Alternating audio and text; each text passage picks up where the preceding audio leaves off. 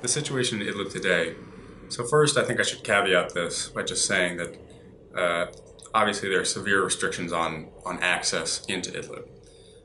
So anything I know, any picture I've been able to put together, is based on kind of remote communications, contacts with people who are inside, and then also people who I've spoken with uh, in neighboring Turkey. But the situation, as I understand it, is that Idlib now it's kind of the last bastion of the opposition that has not been somehow besieged or otherwise neutralized by foreign backers. Um, it's home to, inclusive of kind of neighboring areas of Aleppo, Hama, it's home to more than 2 million people, including roughly a million IDPs from elsewhere in the country, who are extremely needy. I think that there is, to some extent, there's some normal economic activity, but the province, to a large extent, it depends on international assistance, whether provided by state donors or various kind of charities, humanitarian organizations. In terms of military control, the de-escalation has kind of taken hold in Idlib, and halted some of the clashes at its periphery. But control is roughly divided between Ahrar Sham, which is it's kind of an Islamist movement opposition faction that emerged from a militant milieu, but has since hewed more closely to a kind of a populist revolutionary line. And then Hayat Tahrir Sham, which is the latest iteration of Syrian al-Qaeda affiliate Jabhat al-Nusra. As I understand it, and this is something on which people disagree, Hayat Tahrir Sham is the kind of prime dominant actor. But both of these factions are spread and intermingled throughout the province. There are also a number of other factions that are there, but they mostly just kind of swim in the wake of one or the other of these two factions. But all of them, from all factions, are also bound up in kind of regional or personal or familial ties in a way that really complicates the picture.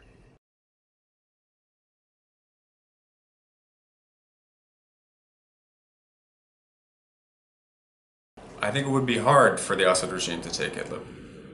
I mean, certainly the Assad regime, its forces are not particularly capable.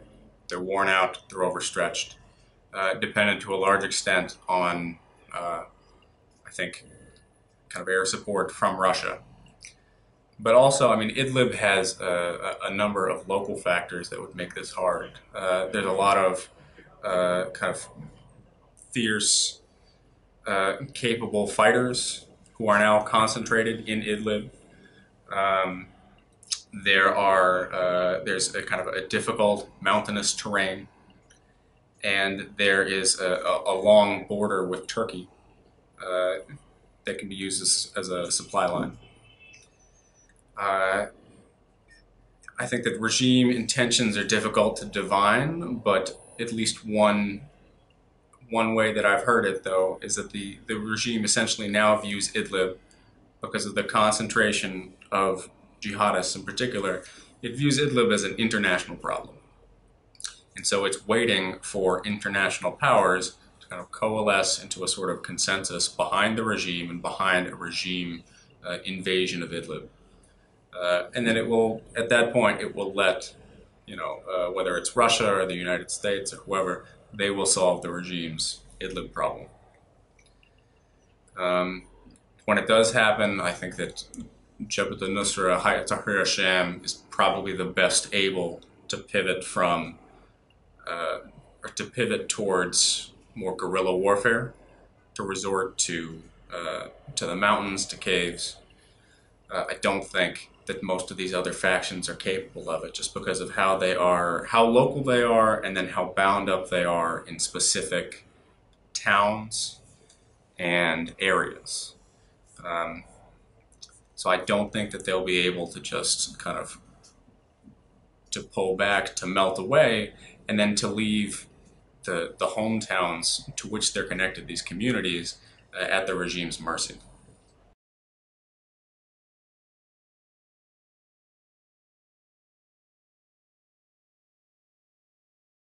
On local services, so obviously, so the service picture in Idlib is complicated. Um, there's a lot of civilian actors. The province is primarily administered through kind of town and city level local councils, but armed actors have also intervened in this space. So I've written previously about the Jaish al-Fatah alliance set up administration of Idlib city, and then two other nearby towns. Also, Jabhat al-Nusra had what was called the Public Services Administration, which has now been rebranded as Hayat Tahrir Sham's Civil Administration for Services. And then there is the Ahrar Sham-backed Services Administration Commission. So all of these kind of armed group linked or backed bodies have intervened in services in different ways, and then for apparently for different motivations. So it looks like one of the main motivations then is to accrue. The stated motivation is to rationalize and coordinate service provision in these areas, to address some of the dysfunction and shortcomings of some of the local councils, some of the ways that they haven't been connected or fit together. But certainly, I think there's also a dimension of kind of attempting to accrue local influence. Ahrar and Nusra have been locked since 2015, basically, in an ongoing competition for influence and control in Idlib. And so that has migrated into the service space. And it's something that we saw kind of most immediately over the past month or so, when Ahrar and Nusra, or Tahrir Sham, each cut off electricity from either parts of or the entirety of Idlib over a dispute over control of an institution to control electricity provision to the province, and over the pricing per ampere. So even as kind of the fronts have calmed down, then this is the competition between these two factions has just migrated into this other space.